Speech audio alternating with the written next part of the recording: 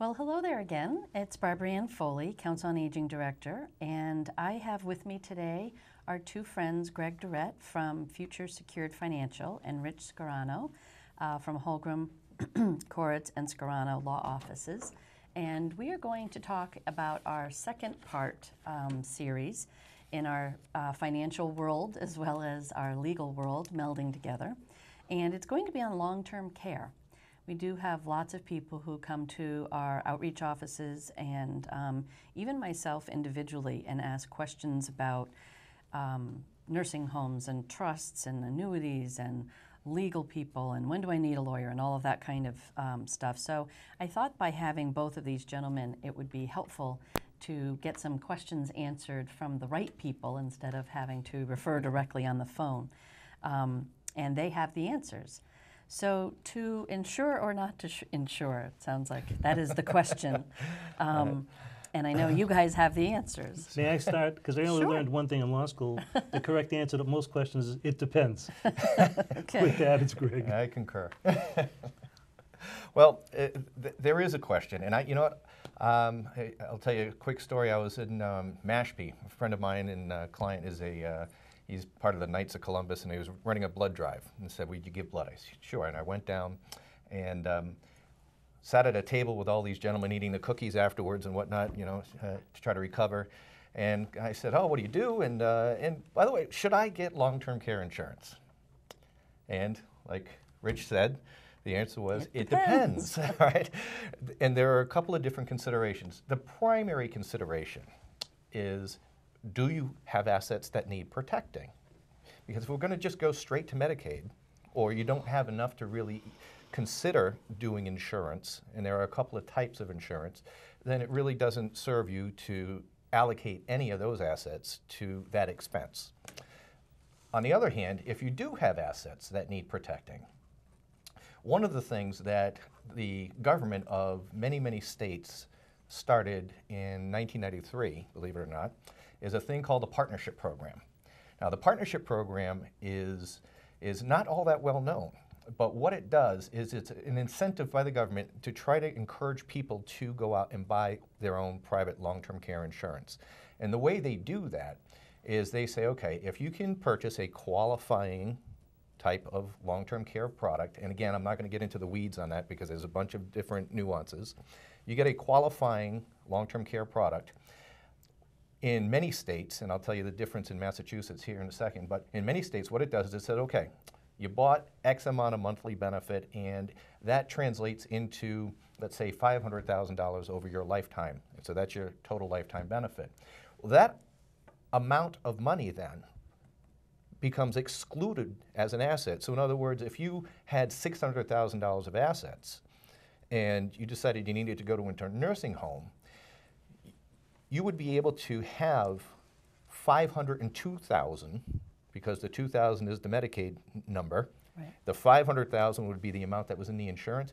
You could spend down just $98,000 and take that $502,000 of cash that you have in your pocket and keep it in your pocket.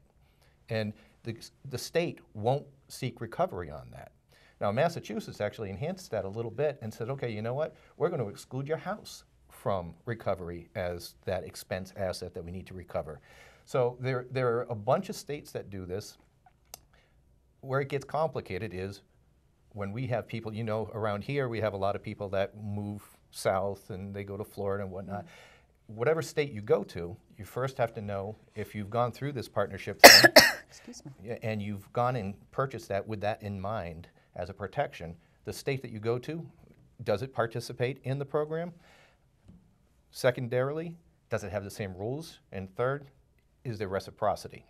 And so you have to have all three of those things in mind when you're deciding on where you want to go, if that in fact was something that you wanted to do. Rich said, well, this is going to put a lot of lawyers out of business. It actually doesn't. Like I say, it's been around since 1993. There are many, many, many, many states that do it. There are also, locally, the only state around here that doesn't is Vermont.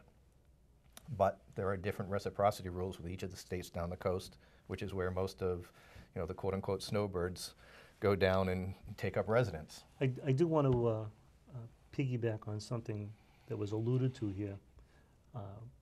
there are many people who have places in multiple states.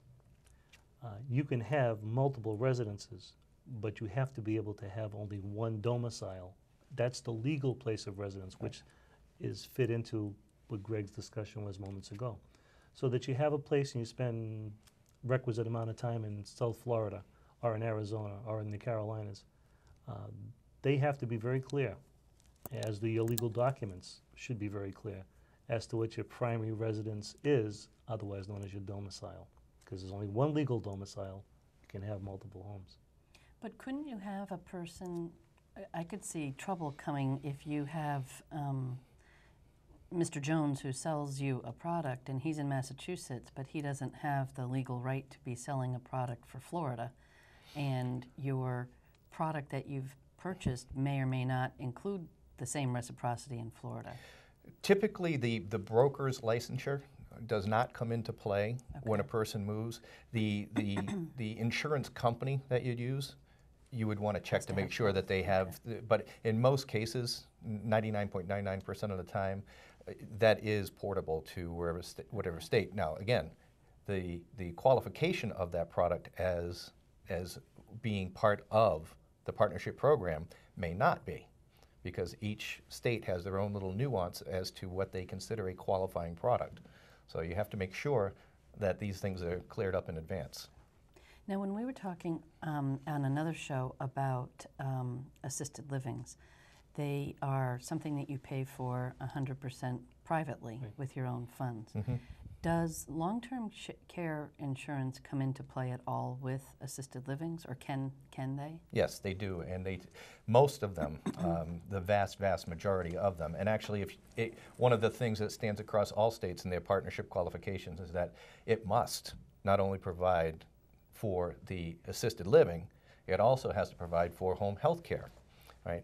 And so you have there's the 3 layers of long-term care. And people want to be in their home as long as possible. And then the next step ideally would be then to go assisted living, and then if need be, into the nursing home. Private pay for the first 2, home health care, long-term care, the assisted living. Long-term care does pay for those. The type of product that you decide to purchase for that, however, has different levels. In most cases, assisted living is 100%, but then people have choices as to how much they want to be reimbursed for home health care. And of course, if you want 100%, well, it costs more. If you want less, it costs less. So, it's not rocket science on that side of it, but it does dovetail with everything.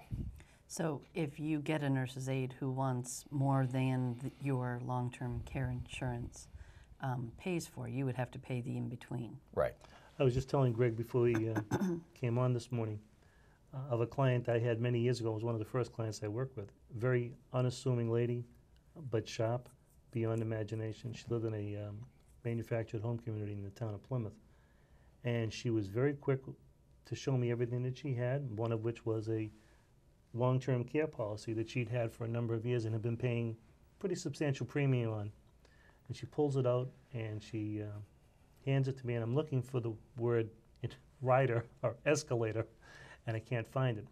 Effectively, at the end of the day, at the time we were having this conversation, the cost of a nursing home would have been somewhere around $250 a day out of private pay pocket. This long-term care policy that she'd already invested 12 or 13 years of paying was ceilinged, if there is such a word, at $80 a day.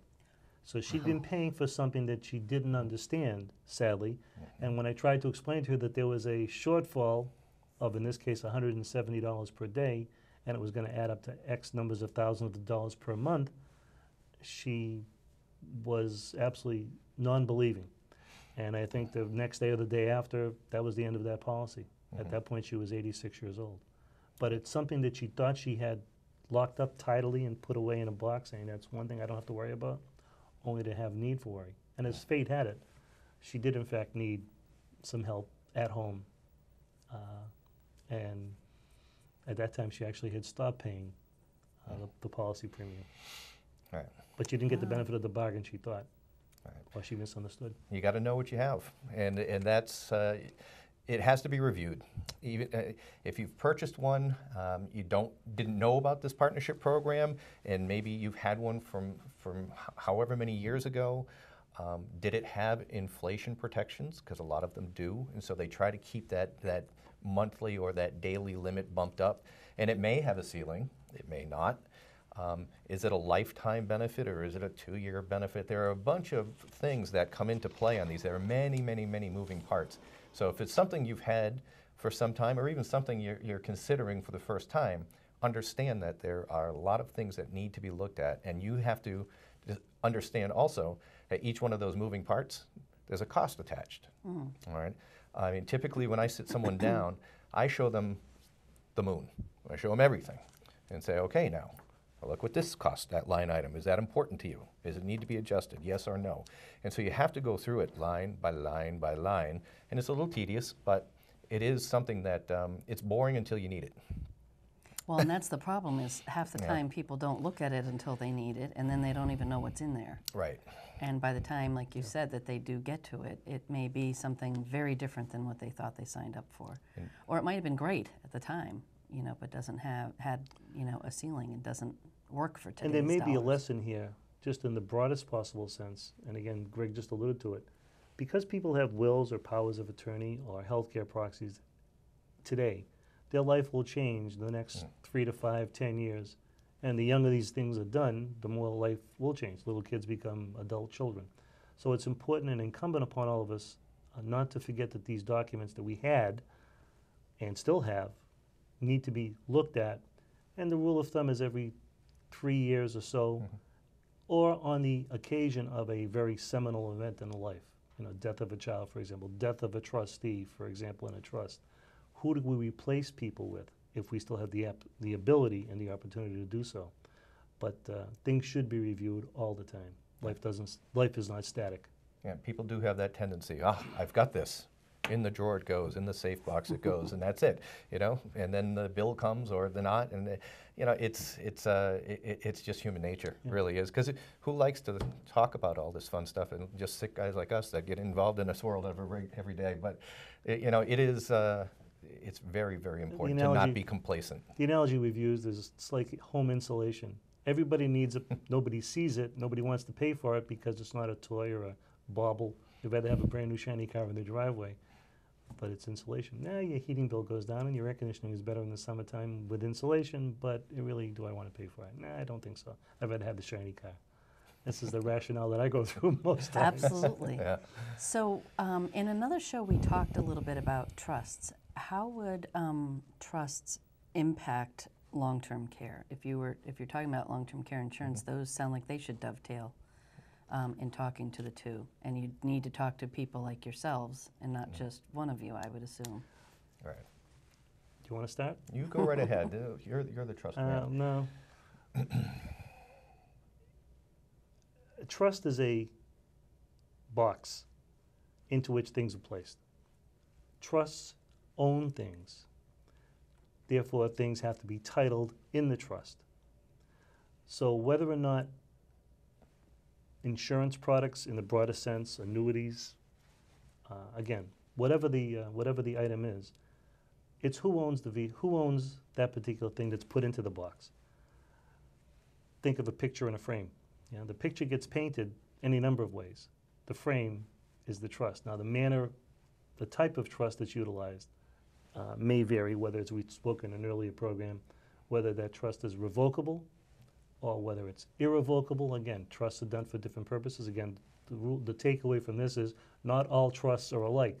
So when someone says, I have a trust, that's a wonderful thing if it does what that person wants it to do. If that box holds in it things that are done for the reason which they were designed. I've had occasion a number of times to sit with people who have the trust but never have retitled the ownership of the product. So if their trust was designed to own a car, for example, and that car was still owned by Mickey Mouse, that's kind of working at cross purposes. I've got a box that has nothing in it because Mickey Mouse, the car, is still outside the box. And I don't suspect that it's much different how you title ownership. Right, and that's an important piece that people don't necessarily understand. Long-term care, life insurance, annuities, things of the sort. there are usually multiple pieces to that puzzle, meaning, say, like long-term care, you have the person who is insured. All right, that's great. Sometimes they develop a death benefit inside them. Okay, so now you're going to have a beneficiary, right? Now, who to then is going to own it? Then who's going to be the payor?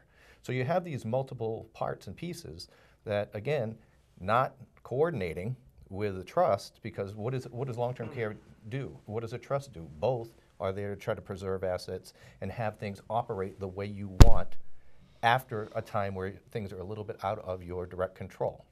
Right? Long-term care, you're using that because you need something from other people, and you're not used to that world. You're out of it.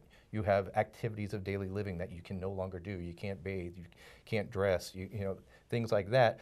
Well, that means that you are giving up some control to others, voluntarily or otherwise, usually involuntarily. So how do we make it so that we've put instruments in place to protect people and their assets so that things happen the way they want after that? You have to have all these different people, could be usually at least two, that share these duties, along with the trusts that have three, and get them all integrated so that they work together and not work against each other. So when you have a long-term care product, if you were, say, a 75 or 80-year-old, and you have a product and you and your spouse, and now your spouse passes away, does that have any kind of an impact? Does it change anything because of do they have their own policies? Are they policies that are together? Usually if a husband-wife get a policy together, there's some kind of a premium discount that goes along with that. So it is common that if you have the two folks in the same house, you'll have it on one policy. And it depends on the contracts. A lot of contracts offer certain incentives to get you to choose them over another one, and one of those would be a cessation of premiums, let's say, that after one spouse dies, then you don't have to pay anymore. It could be that there's one needs the benefits, the other one doesn't, so then the premiums stop. So there's various features of all of these, and again, many companies offer them, and they are in competition. So, you know, you have mentioned in the past that, you know, you recommend people take at least 3 different views of things. Mm-hmm.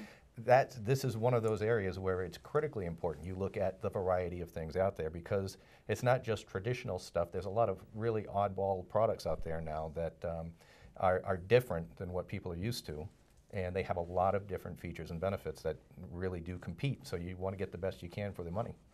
So if a person does become widowed, they should be looking at that as well. They usually just look at wills.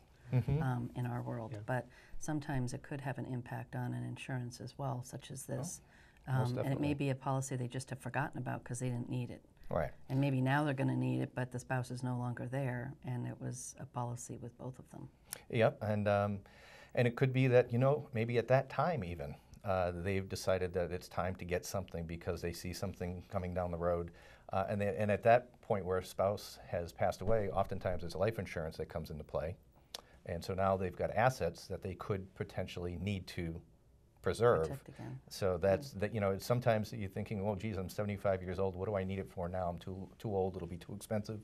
Well, it very well may be that these large assets you just collected need protecting, and there are ways to do it. This being one of them. I would also just add here again, in the most general of nature. As we get older, we tend to become somewhat more intimidated dealing with people who are somewhat younger, who may have a different knowledge base than we've had. If we've worked as a carpenter all our life, to sit down and talk about long-term care insurance can be intimidating. Don't be afraid if you're a consumer, because ultimately we are all consumers, to sit down, and again, on recommendations, as Greg said in an earlier program, from friends, for example, sit down at no cost and talk eyeball to people. Telephone calls don't work. Emails are wonderful, but they're impersonal. Don't be afraid to sit, because the people that are going to be most needy, if you need the pieces of a policy that you have, are going to be the people that you've eyeballed to say, look, Greg, I need something, can you help me? As opposed to calling an impersonal phone number, talking to a different person every time. Don't be afraid to interview people, because it is still a very people business. no matter how much we try to avoid interaction. Well, and I tell people too that we do have the community center here for a reason, lots of different reasons, but it is a safe place too. Some people don't want insurance people or folks coming to their home. So, you know, we do have council rooms here and many places that people could meet and interview somebody to see if there's someone they want to go forward and trust. The last thing I thought we would ask is about these hybrid products. Traditional products versus hybrid. What is a hybrid product? Well, you know, I get at least 2 or 3 calls a week asking me about these hybrids that someone found on the internet, and isn't this wonderful? And they come with all kinds of crazy names. So break it down very simply. Hybrid product is the combination of 2 different types of products into one. One of the more common ones, you'll see annuities, and you'll also see life insurance combined with long-term care. The most common one being life insurance combined with long-term care. Now, how those work differently is instead of paying an annual premium, what you do is you pay a one-time lump. And so it's a more substantial amount of money that you put in. So maybe it's $100,000, maybe it's $500,000, whatever it may be. There's very, very generous underwriting, meaning that, you know, they're not going to be as strict as they would otherwise be on regular life insurance.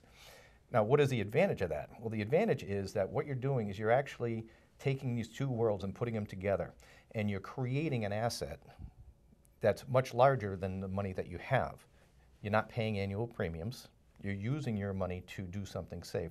An example would be, had a couple in Massachusetts, both about 60 years old, wanted to put in 150,000, I think it was, 150,000 of their own money into this particular hybrid product.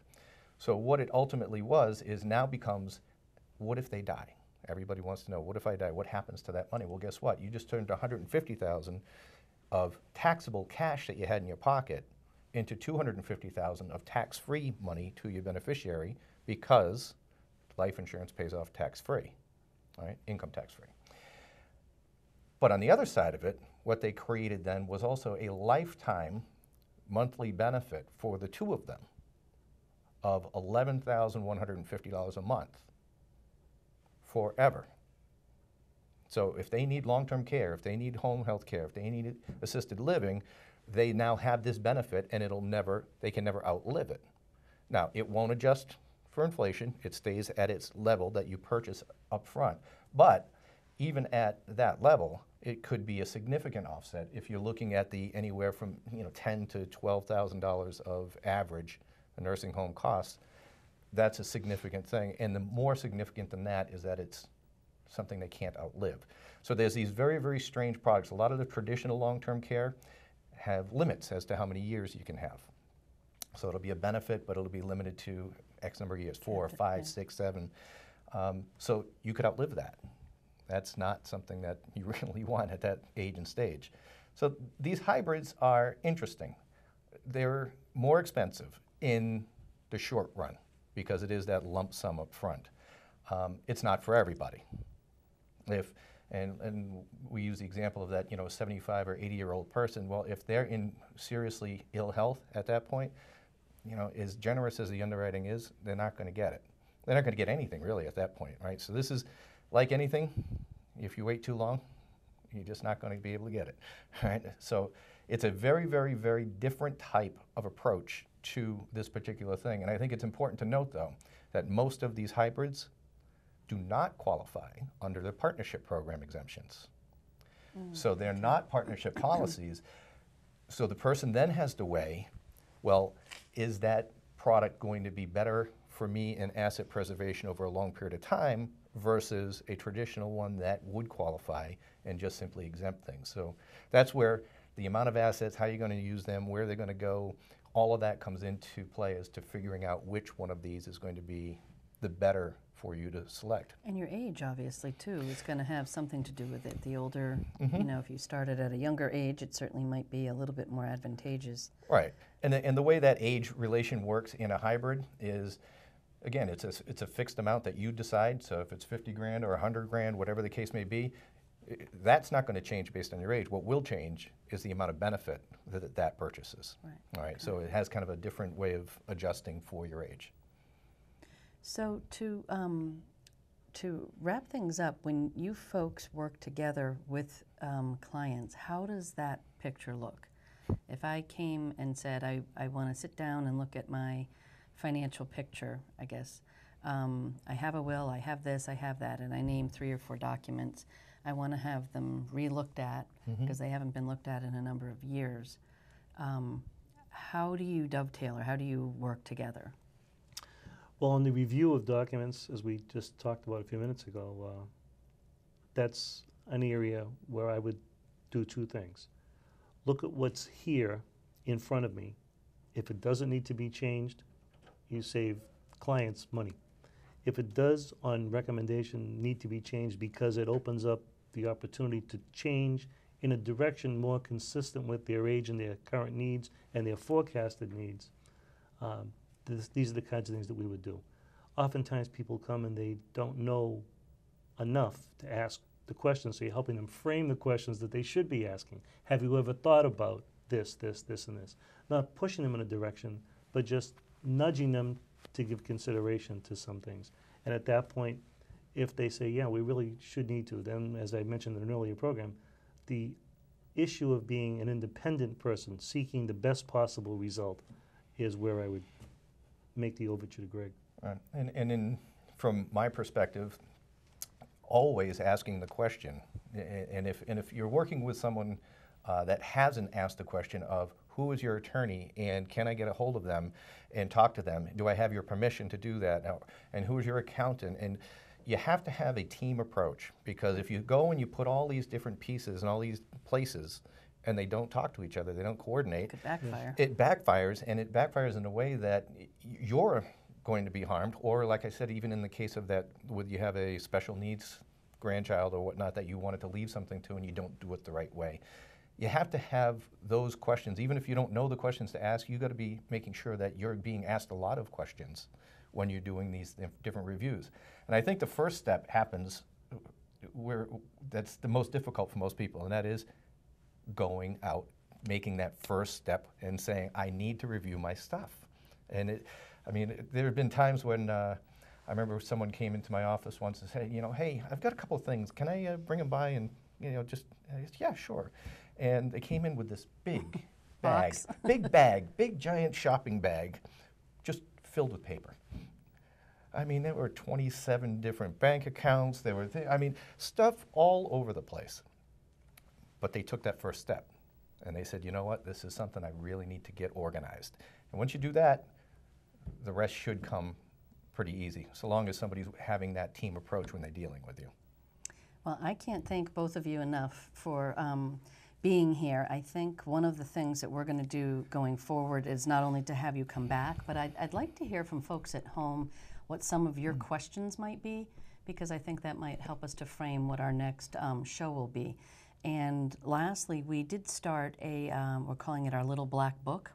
And it's a black notebook with tabs that have different, your will and your this and your that documents, so that when families come and after whoever has passed away, they have a place. We have our file of life on the fridge for medical things. We should have something for financial and not have it tucked away in a safe deposit box that nobody has a key to. So thank you both for being here. Welcome. Thank you for tuning in, and we will be back again sometime soon.